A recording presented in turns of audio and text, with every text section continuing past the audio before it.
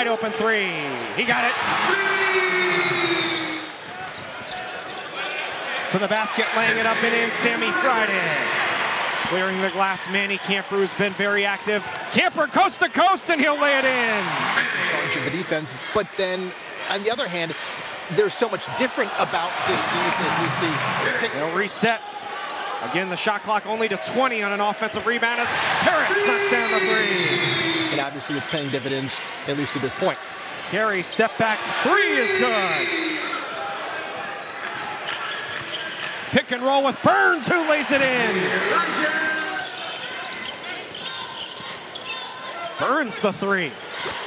Buries it. Carey has been quiet of late. Kicks it out for King. Corner three is good. Leads down to 14. Burns rocks the rim again. Down to 4.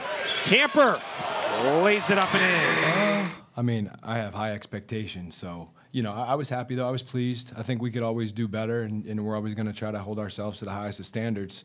But, you know, overall, you know, as long as we're guarding and playing with an edge on that defensive end, you know, I know we have talented players offensively that can score the ball. Sometimes I think, you know, our guys are a little too confident in their abilities on the offensive end, and I think you kind of saw that in that second half.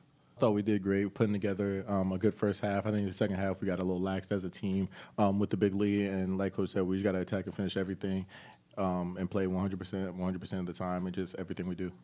I felt great to really get out there and just have fun with my teammates. So I was really focused on just trying to stay relaxed the whole day. You know, my first game back here since 2013, so just trying to make the most of my opportunity. I felt like we did a good job as a team. Obviously, we got things we got to clean up for our next game, but it was amazing to be out there with my team.